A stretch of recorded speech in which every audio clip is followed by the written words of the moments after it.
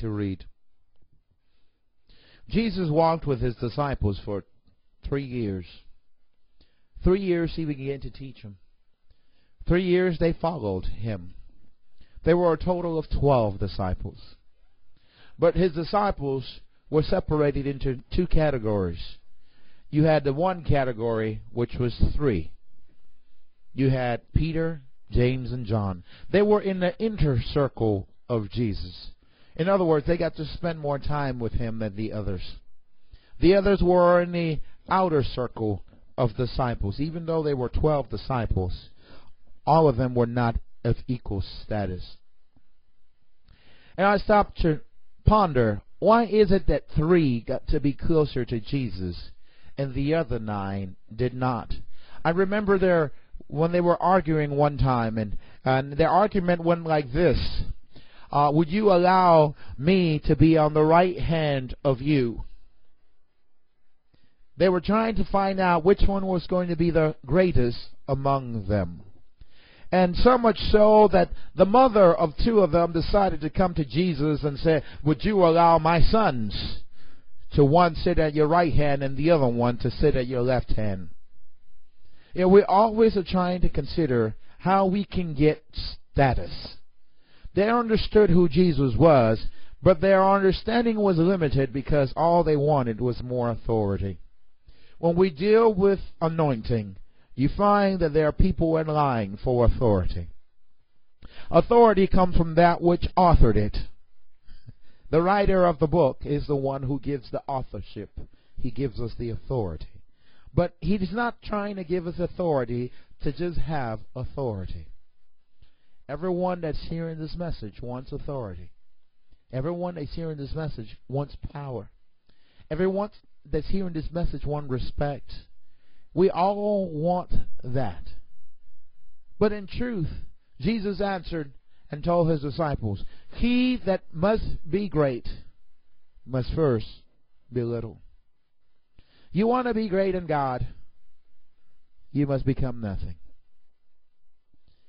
We find that the biggest struggle that we have in church today is getting to the point of nothingness. You know, I grew up in a house where education was very important. The moment that my father sees a gift in me, he wants to send me to school. Why does he want me to get educated? Not for me, because I already did it. For him. He wants to be able to say, look at my son. In other words, he wants to get credit for me. He doesn't want credit that I get credit for myself. He wants credit for him, so he can look like a good father. See, God is a good father, but he's not out trying to get credit. He sent his son to become nothing. So while he became nothing, he became all things. Acts chapter 2, starting on verse 1. When the day of Pentecost came, they were all together in one place. Suddenly a sound like that of blowing of a violent wind came from heaven and filled the whole house where they were sitting. They saw what seemed to be tongues of fire that separated and came to rest on each of them. All of them were filled with the Holy Spirit and began to speak in other tongues as the Spirit enabled them. This is the birth of what we consider to be the Pentecostal movement, because it began in the day of Pentecost. It was 40 days after the ascension of Jesus. It was a holiday that people came and left the countries where they lived. If they were native Israeli, native Jews, they will come to Israel to celebrate the day of Pentecost. Now, I did tell you about Jesus' inner circle, his 3. Then his outer circle was the 12. But it didn't stop at 12. He had another group which numbered 70. So he had 3 different groups. He had the 3, he had the 12, he had the 70. Now, while they were sitting up in this upper room, it was not the 3. It was not the 12. It was the 70. Do you know we have a harder time worshiping God in one accord when there's more of us? We have a hard time letting go our own self and our own ideas to just come together and just worship God. I know what I'm talking about. I've been doing this for quite a while. You know, when we have praise and worship, just to tell the people, come on, praise, you still have a whole group that just sit there like a bump on a log. They're all unmovable. You know, we want power from God, but we want to be stubborn and do it our own way. We want to enter into His presence under our own restrictions. We want to tell God how to be God, even in worship. Understand that how we worship today is nothing like how worship was in the Old Testament. In the Old Testament, you were not able to come and worship God if you were sick. You couldn't come to the temple. You had to stay outside. If you were a eunuch, you could never come to the temple. You always had to go worship with the women. Women were not allowed in the temple. Come on, I'm preaching already. If you had acne problem, you couldn't come worship in the temple. There were restrictions for who could come in and who couldn't come in. Imagine that you traveled for days to come to the temple and you happened to get an acne before coming in the door. And you had ushers to usher you out.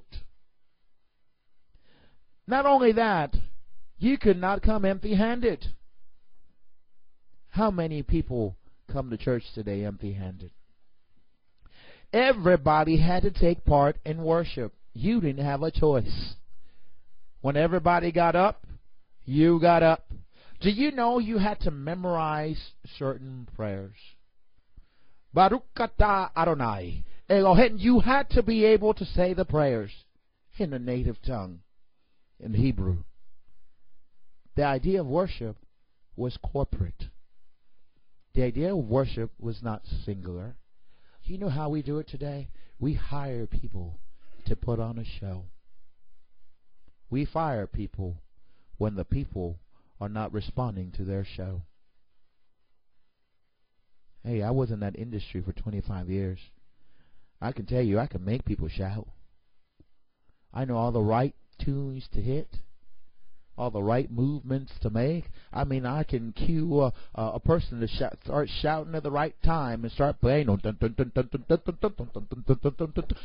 the little back thing. I mean, you got it all queued up. And people leave. We had church. No, you didn't. You didn't have church. That's not what church is. You know what church is? I am. I am church. You are church. When we come together, we have church. The word church is, in the original language, is ecclesia. Ecclesia is the coming together. Not the building. Not the sound. Not the praise and worship team. The coming together makes us who we are. We are the church. We come together. So, in the upper room, you had the 70. They came together for one purpose. In the King James Version, it says they were in one accord. I like that word because it's a musical term. Chord comes from music. When you play a chord, then you're playing more than one note. It's normally at least 3. And when you play those notes, they come together and they make a pretty sound. You have one that's harmony, and you have two that's harmony and one that's melody. Sometimes you can add to the chord, and you can do a C7 and add 1, 3, 5, and 7. You can go and add a 9th. You can go ahead and add an 11th. You can continue to build on your chord, but it's still a chord. You're playing one chord, having many different sounds. But you want to play notes that come together and sound good. See, as a musician, I can tell you there are different type of chords. There are chords that actually sound bad when you play them together, that are played purposely, but they're not played for you to stay on the discord. It is played so you can move on to a chord. You play a discord, and you'll hear that dissonance, and your ear will go like, and then all of a sudden you'll transition to the note that you want it to end, and it sounds like this. Oh, wow. And you want to hear that. There's a lot of dissonance in church. But the problem is we don't know how to resolve.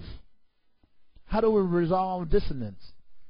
This is how dissonance is resolved in every culture. Forget yourself. You want to stop an argument? Do you know? I'm married. I know how to start an argument. I can start an argument real quick with my wife. I know her buttons, and she knows mine. I press that button, and she reacts to the button. Sometimes I press that button unwillingly, and then she reacts, and I have to turn and say, I'm not trying to fight.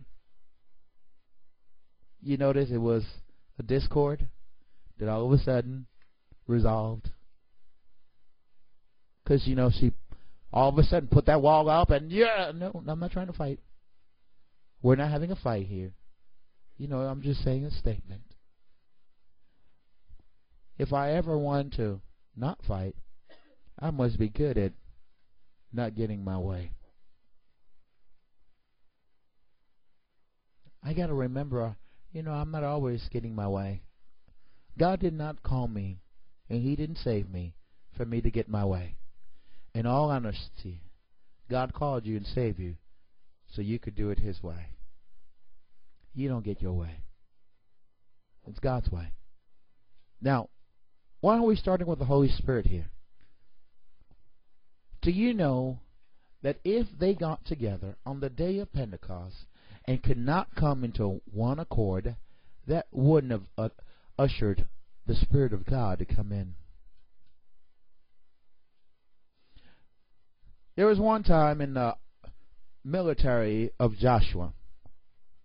God instructed Joshua, you're going to go into the city and you're going to totally destroy everything. The silver and the gold is mine. Everything else, kill it.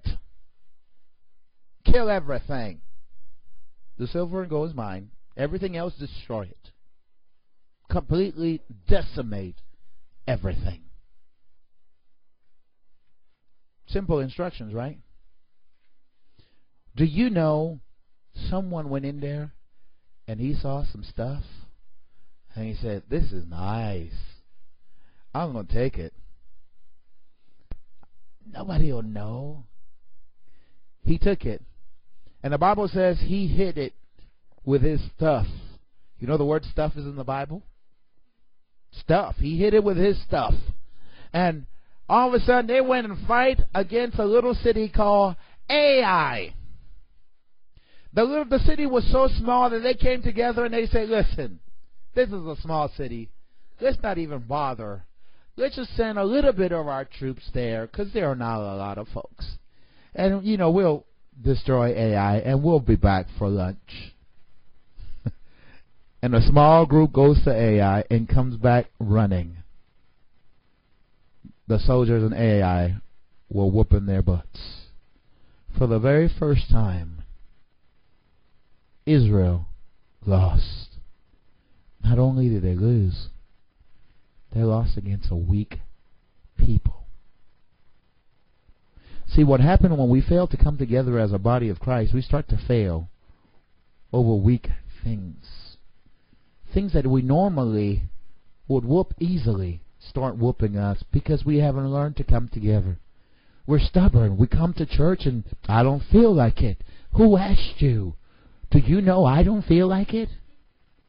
Do you know there's times I got to preach that I'm like, I wish someone else would preach for me. I don't feel like it. There's times I got to pray. I don't feel like it. There's time I got to praise. I don't feel like it. But God didn't call me to worship Him when I felt like it. He called me to worship Him at all times. I'm supposed to have praise all times. Not just when I feel like it. So here they are whooped by Ai. And Joshua said there's sin in the camp. He went, he said, all right, we're going to choose from which tribe it came from. They got a tribe. All right, we're going to choose from which clan it came from. They got a clan. All right, we're going to choose from what family it came from. They got a family. You know what was the result of Achan taking some stuff? Achan's wife, Achan's children were all killed for not coming in one accord. We have to learn to come in one accord. So now, here they are in the upper room, and here comes a mighty rushing wind. You know, it is my hope that one day I'll get to experience what it is to have a mighty rushing wind come into our service. It is my desire to, okay, if God did it, God can do it again. I want to hear a mighty rushing wind come from heaven and hit our place where we're having service. I want to see tongues of fire upon people's heads. You know why we haven't gotten that? In all honesty, in all my life, we've never had one service where everybody came together for the purpose of glorifying God. Never. You know why most people come to church today? Because they have to. It's been imposed upon them by their parents that they go to church, so now it's in them. I gotta go to church. I was raised this way. I gotta go. So they just go. And they look at the time, the whole time they're going, oh, he's just talking too long. When are we going to go home? You know, so last Sunday I got to preach at a church, and I preached, and I preached, and I preached, and I preached, and I preached, and I preached, and I preached, and I preached, and I kept on preaching. And, you know, and I was waiting for someone to get up. I got to go. You're just preaching too long. They knew it was the last time I was going to be there for at least the next 6 months.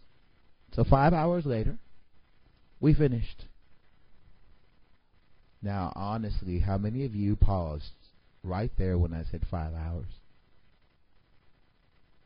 You know why they came to service? To hear the Word of God. You know what they got? The Word of God. They didn't complain at any time that, oh, he's taking too long. I'm sure when they got home, they're like, okay, we got to rush this and this and this because we were at church a long time. But guess what? I ministered a long time. But yet, even there, not everybody was in one accord. There were some people that wanted to go home. There's some people who came because they had to. See, even those who are listening, they may not be able to go to a church, and probably that's why they're looking at us over the internet. I realize that we are one body. We can come in accord in different places at different times and still be in accord. I want the Holy Spirit to move in this place. You know why I want the Holy Spirit to move in this place? Because the Holy Spirit came to give us one thing. One thing He came to give us. And that one thing is power. I want us to be moved in power. I want the members of our church to be invited in other places and minister in power. I don't want to hold them back. I want them to go. I want them to have the experience of going out and you minister and you see God work through you. I want you to have that experience. I don't want to be no super pastor of no super church. But God didn't call me for that. Jesus made sure that He wasn't going to be no super pastor, having no super church. Do you notice that when He did great miracles, He would tell them, shh, don't tell nobody? What do? We publicize it. It's going to be on the commercial. You seen those commercials? I'm going to tell you what they look like. Wheelchairs all empty, sitting there. Why is it after service the pastor going to say, all you that got healed from your wheelchair, I need your wheelchairs. Put them there. Isn't that kind of nonsense? I've gone to churches where they've had crutches hanging from the front of the church. Just sitting up there on the wall, crutches. The one time that God healed somebody. We can still remember, look at the crutches. Making a God out of it. We want to be able to minister in power. But there is no ministry in power if we have discord. God does not move in mess. Do you notice that when you open Genesis chapter 1, there was a mess? Did you notice that? And the whole earth was what? In the beginning, God created the heavens and the earth was without form and void, and darkness was upon the face of the deep, and the Spirit of God, what did the Spirit of God do? Clean up house.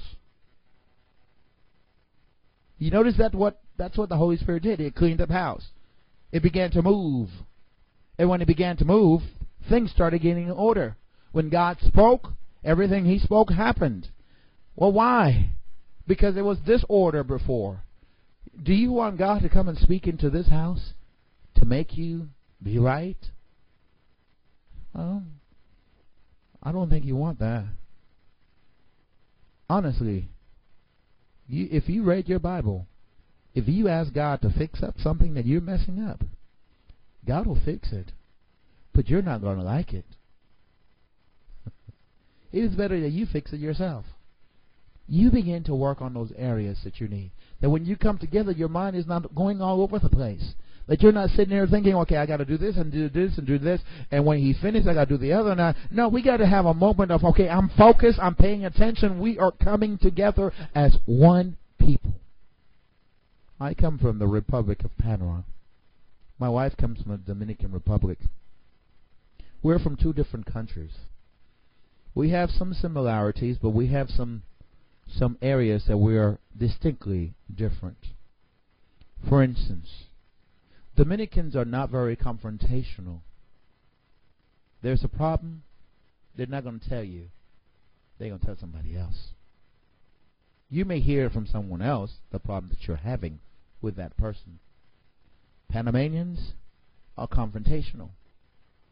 We get right in your face and tell you how we feel and feel that you need to get over it. We are like that by nature. Well, what happens when you're a pastor and you're Panamanian, you're confrontational? Do you know I've had to learn, Reinaldo, keep your opinion to yourself. No one asked you. Be quiet. When it gets really serious, Reinaldo, shut up. You know, I end up having to encourage myself in the Lord. The Bible tells us to do that. So there are times I'm about to burst, and inside of me, I'm like, be still, be quiet. Because, you know, I'm Panamanian. But do you know what trumps being Panamanian? I'm a son of God. That trumps being Panamanian. You know, I'm supposed to have character of God more than I'm supposed to have character of being Panamanian. My wife's supposed to have character of God more so than she should have character of being Dominican. So we can go through the house in here and say, well, Annie has to have more character of God than having character of being Haitian. That Chris and Justin need to have more character of God than having character of being Caucasian American. Say, character of God is more important than where I came from. So there's certain things about me that God begins to change. So when I compare myself to where I came from and where I am, there should be a journey apart. It should be I've walked a long ways. It should almost be that one that started the journey, it's not recognized by the one who continued. In your own walk, is that how it is? Can you look back at your former self and say, wow, man, I was really messed up back then. See, you know what happened? We get a lot of people who, they weren't really sinners. We got categories of sinners, you know. It's not biblical, by the way. I can stop you right there. You can't find it in the Bible. They're not categories of sinners. You're either a sinner or you're not. But we have categories of sinners. I wasn't that bad. How many of you here understand what I'm talking about? You categorize yourself. I wasn't that bad. When I got saved, you know, I didn't kill nobody. You know, I wasn't a thief. You know, I wasn't an extortionist. I wasn't a liar. You know, I did my little things, but I wasn't that bad. Not that bad. If you died in that condition, you were still gone. You were gone to hell. Something that pastors try not to say anymore. Going to hell. We need the Holy Spirit for this. I need power to get over me. Our biggest problem is not demons. Hear me, because I'm telling you the truth. Your biggest problem is not no devil. We give glory to demons for stuff that we need to get right. James chapter 1 says, let no one say that he is tempted by God, for God cannot tempt no one. But we are tempted when we are drawn by our own lust and enticed. You're tempted when what? You're drawn by that thing that you want. So who's tempting you after all? You are tempting your own self. Is there demonic power involved in there? Yes. You're tempted by your own desires, and then he does the enticing. Who started the temptation? You did. Let me explain it. Gotta say it in simple terms, because I want everybody to get it. Guys, you see a fine looking woman, and you see her, and then you looked for a little too long. Now, is it your desire already? Yeah, it is, because it's ingrained in us to desire the opposite sex. It is. Is it that a bad desire? No. If it was a bad desire, we will never get married. We'll never have children. It's a good thing that we desire the opposite sex. It's a bad thing when we desire the same sex. It's a good thing when we desire the opposite sex. But there comes a line to where we start to cross. I looked at her. I desired her. I looked away. I forgot her. That's okay. There was no sin in that. But when it becomes sin is this. I looked at her. I desired her. And the enemy says, I know you're married. But nobody will know. You know, she already likes you. You see how she looks at you when you preach? And I start to entertain that. Instead of rebuking it, I start to entertain it. You're right. Man, how can we do this? How can I do it? Nobody knows. And you know the Bible says that you then become pregnant. You become pregnant with that. What does that mean? It's now forming inside of you. Now, do you know while it's forming inside of you, it's still not sin? You got time to stop it. You do. It's forming inside of you, and you know, I haven't done anything yet. Haven't done it. Stop, stop, stop, stop, stop, stop. You're okay. But what happened? If you continue, then you give birth to it. You give birth to sin. When you give birth to sin, you've sinned. What did it start with? Me. How do I not get it to go that far? I need to work on me. Me up here, I still mess up at times. Me wants stuff that me does. And I'm glad that before it comes to be full birth, it stopped. But you know, I'm just as gullible at times as everybody else. I go through the lying to my own self phase. How many of you understand what I'm talking about? You sit there and, oh, well, you know, I'm stronger than that. You know, it can't happen to me. And you're already involved. So the Holy Spirit comes to give us power. So if you got saved, you already have the Holy Spirit. I know we teach that being filled with the Holy Spirit is speaking in tongues. But the moment you got saved, you got the Holy Spirit. You may not be full with the Holy Spirit.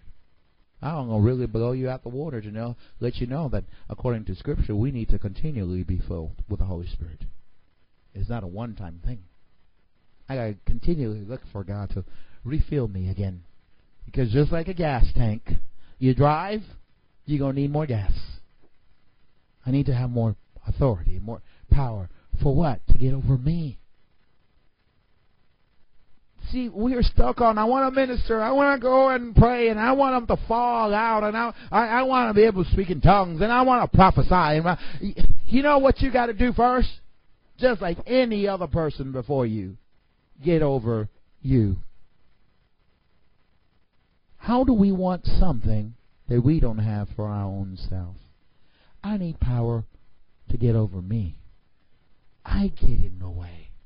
When God wants me to pray, and I want to sleep, you know who usually wins? Me. That's a shame, isn't it? When God wants me to get into the Word and study and I don't feel like it, you know who usually wins? Me. When God wants me to fast so I can get this body under subjection and I don't feel like fasting because I'm hungry, you know who usually wins? Me. And then I get up there and I can be very religious and say, I am a slave to Christ. No, I'm not. If you're a slave, you do what your master says. Whenever your master says it. Do you know that the female slave had no power over even her own body? If the master wanted to lay down with her, she would lay down and let him. She didn't even have that authority. She even had to get to the point of, okay, if you want to be intimate with me, I belong to you. How about if we can do that with God? Come on, I'm preaching now. How about if I can get with God, that God, even at the point of intimacy, I don't hold back. I'm yours. No, I am not saying for you to be having sex with people in church. Get out the gutter. I'm talking about spiritual things. That if God wants to spend time with me where it feels intimate, spirit to spirit, that I don't resist God. If I really want Him, I need to act like I want Him. At home. We can all do it in church, which we don't even get that. That shows me you don't do it at home. Because if you can't even do it at church, you're certainly not going to do it at home. We need to get some time with God where God can interrupt us. We need to give God permission. God, interrupt me at any time, anywhere, whenever you want to. God, if you stop me on I-20, I will pull over and I would listen. Do you know one time I was leaving from the army? I was 21 years old. My younger brother had spent a few days with me before I got out of the army. He was a teenager at the time. We were driving back home to Miami so I can drop him off. I was driving a little Hyundai Scoop, a little sports car, 2-door. Love my little Hyundai Scoop. I had my sunroof, and, I've had what anyone in my age would think a cool car, even though it was a Hyundai. And I began to pray while I was driving him home at nighttime. And then next thing I know, his hand is hovering over the steering wheel. I looked at him, I said, what's wrong with you? Why is your hand over the steering wheel like that? And why are you afraid? Why are you looking like that? What happened? He says, Ray, you began to pray. I said, yeah, I prayed for a few seconds. No, Ray, you didn't pray for a few seconds. You closed your eyes while you were driving, and you prayed for hours, and you didn't open your eyes. And we were driving in a back street. We weren't on the highway. We were driving a back street where you're going downhill, and at the bottom of the hill, there's nothing but rocks. You had to turn. I didn't know. Guess what? I didn't drive. Because I thought I just closed my eyes and said a few little things and opened my eyes. I'm going to be a safe driver. I didn't know God was going to take me up. You know what that experience was for? It was for my younger brother. Because if he weren't there, I wouldn't have known it. I had no clue that I'd been praying for hours. Well, why did you do such a craziness? I felt this urge to pray. And I thought, well, it's not going to be long. I know how to say short prayers. I know how to get to the point. I'm not the religious one to sit there, thou who are holy and just, who are magnificent above. No, I know how to say it really, really fast. Hi, God, I need you. I didn't know I prayed for a long time.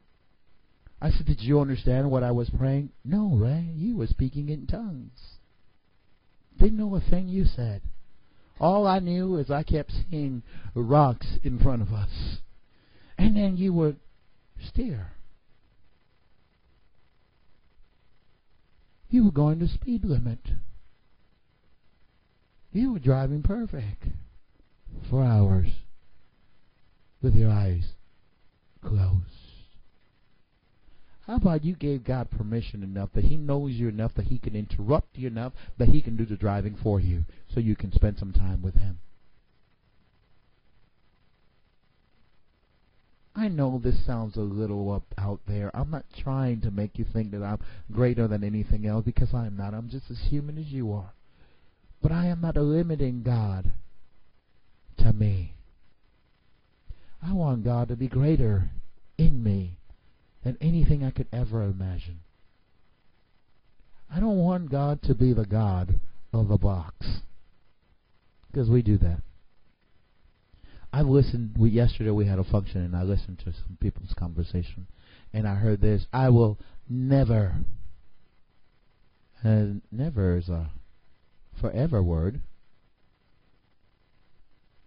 I don't use that word no more in my vocabulary because I know this. God likes that word.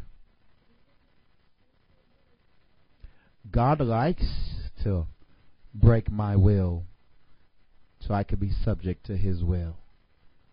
So I would say I would hope that I won't do that.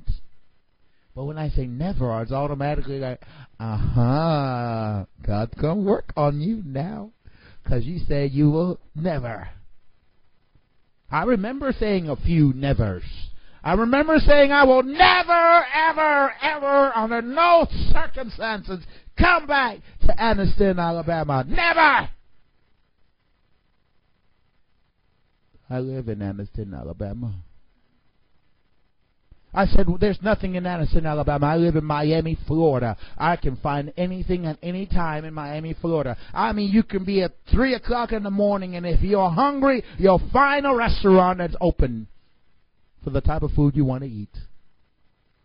Alabama, I lived here when everything would close at 8 o'clock. Everything closed at 8 o'clock. There was nothing open at 8 o'clock. I was here when I was 18 years old. Drive down, it's 10 o'clock. You see the lights is blinking. There are no cars on the streets. I came from a metropolis, from Miami, Florida. At 10 o'clock, there's still rush hour traffic. It's like, what in the world? God, what hole did you put me in? It was God's intent to break my never. How many nevers have you already said that God already broke? See, God wants to use me, but to use me, He has to break me and mold me. God told this to a prophet in the Old Testament. He says, I need you to go down and watch a master work with clay. And he began to watch the master work with clay. And he began to watch how the master molded the clay with his hands on the potting wheel. And for some reason or another, it seems like the master messed up. Because all of a sudden, the master has to start back over again. But you know what he does with that clay? He don't grab the clay and throw it away and say, oh man, give me a whole new lump of clay. No, what he does, he stops and he squishes it down back to a ball. Back down to how he started. And he begins to again mold that clay. He is the master. And we are the clay. It is His right to break us down to how we started and again begin to mold us again. Because I am clay. I am in every part of the aspect. I was made from the same substance that clay comes from. He has the right to mold me. And I don't get to complain when I'm in the furnace already with a form that He wanted me to have, and He turns up the heat.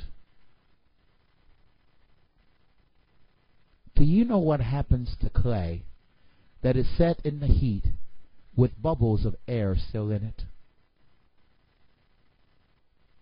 It bursts.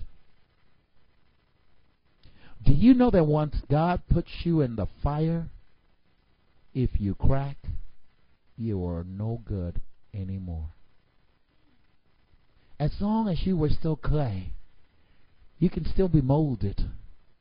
But once you're in that fire, you're stuck.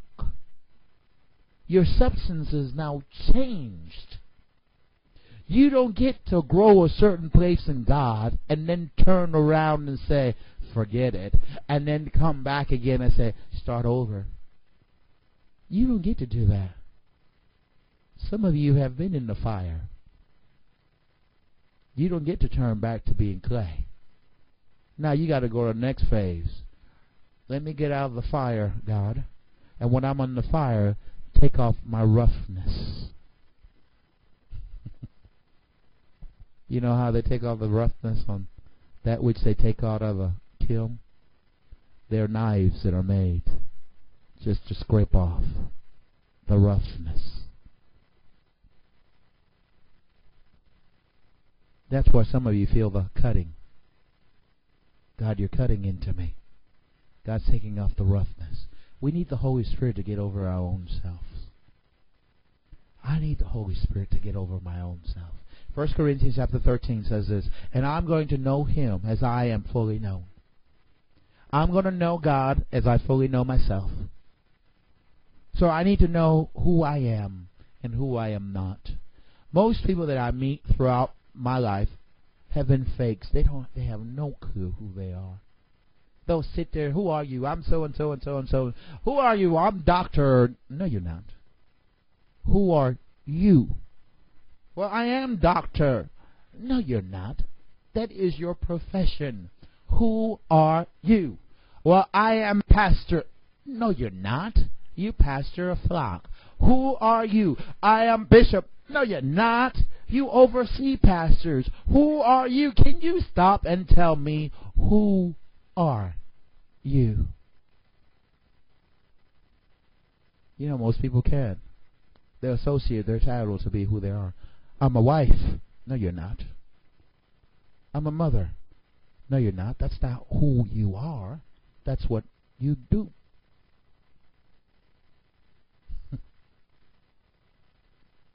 You know, if I went around and asked people in here who they are, you'd be surprised. Most of you here won't have no clue what to answer. Because it takes a lot of contemplating to know your own self. A famous author said this, to thy own self be true. Stop lying to yourself. Find out who you really are. I'll give you a hint how you find out. You start asking God.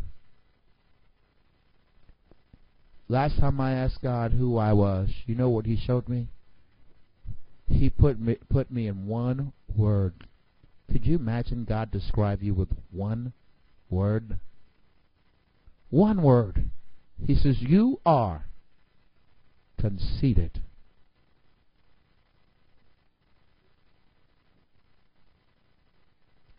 I didn't like knowing myself like that. I said, God, help me change. Went to Miami and was surrounded with prophets. And they began to try to find who I was. And they came back and said, one word. 3 different prophets said the same thing. They said, you are humble.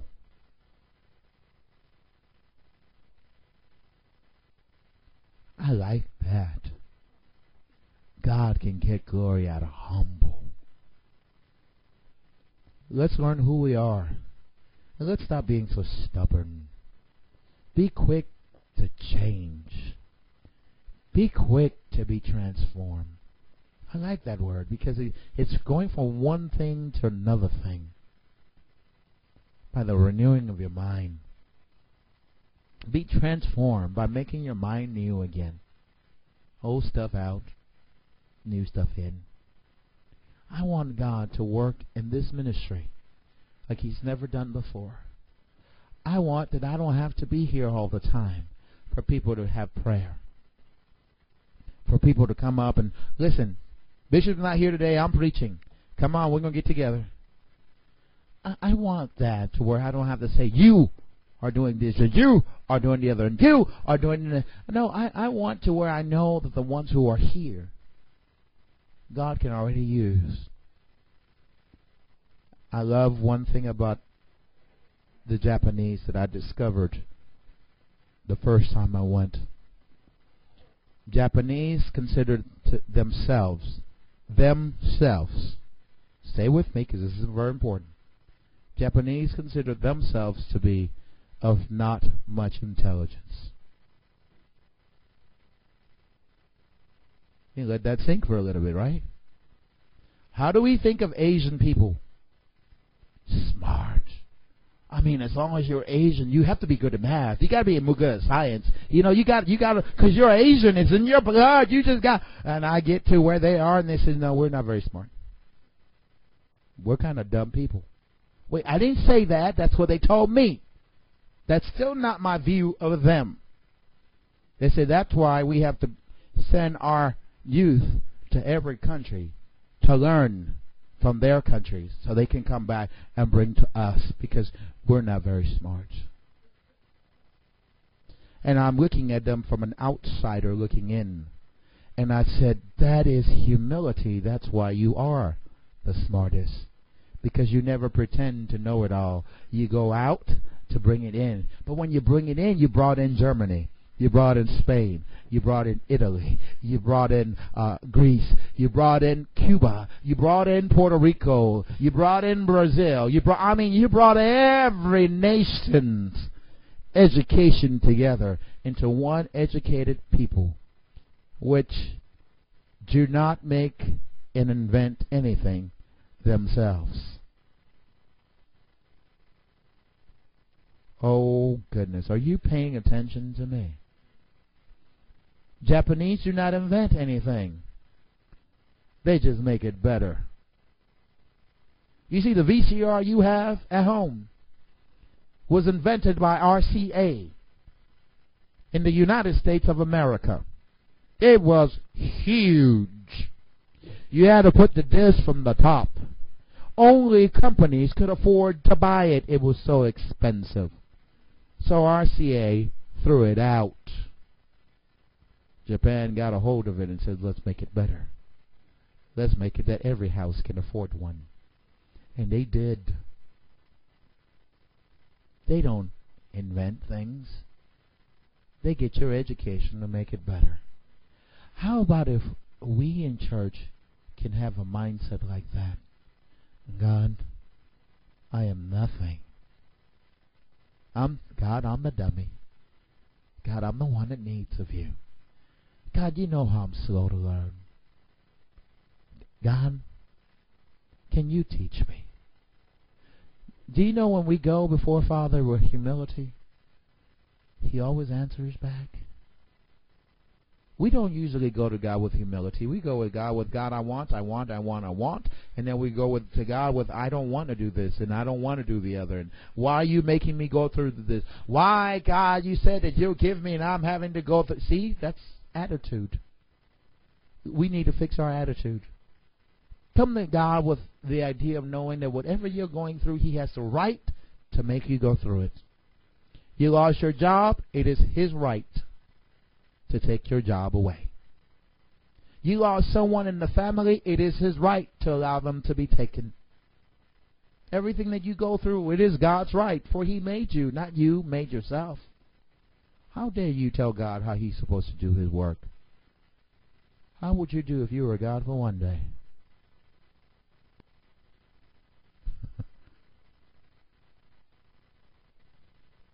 I thank God for what He's doing in this ministry.